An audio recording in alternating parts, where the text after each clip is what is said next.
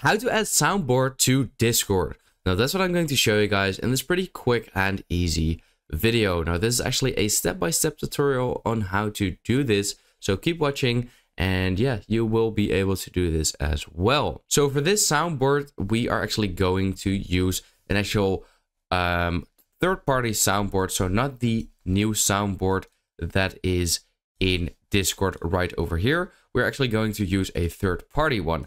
So I'm going to go ahead and search for voice mod right over here. Now this is a voice changing program, but it also actually has a soundboard. So we want to go ahead and get voice mod for free. You have to log into your account, which I'm going to do real quick. And it says, thank you for logging in. The download has automatically started. So over here, there is the setup in the bottom left corner, as you can see. And I want to go ahead and open up this setup just like that. Then you can choose a language you would like to. Click OK. Then you will get this. You have to click on next. Here you have to accept the agreement, or else you can click on next. Then here you can choose or browse where you actually want to have this installed. I'll just leave it in the default direction. Create a shortcut. Yeah, I'll create that. Click on next and then go ahead and install this. Now you'll just have to wait for this to load or just install.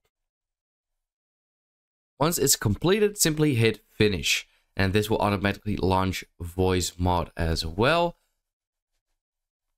Then you will have to click on get started. And this will automatically open up this page because it will automatically log you in. So then you will have to wait for everything to load again. It's warming up, as you can see. And there it actually goes. So this is how it will look like. So tell us how you plan to use voice mod. Have fun with friends, TTRPG, content creation, other. So I'm going to click on there, click continue. Now connect your headphones for the best audio experience.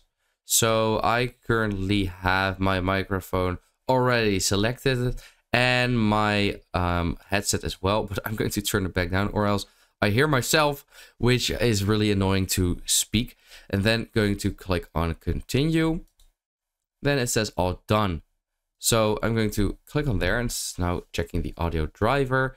So yeah, click on explore sound. So over here, this will also give you an explanation, but I don't really need all that. So now I'm actually in the voice box, as you can see, and this is in order to change your voice. Now I want to go ahead and click on the soundboard. Now once I'm here in the soundboard, you have a couple of different default sounds, and you are even allowed to add more of your own right here by adding an MP3 or WAV file. So if I click on a couple of them, then I can actually use them. See, when I click on them, you can actually see that it's now going. You can actually add a keybind for specific sounds as well, which is actually pretty nice. Now, this is actually very important to do. You want to go ahead and open up Discord and go to your voice and video settings.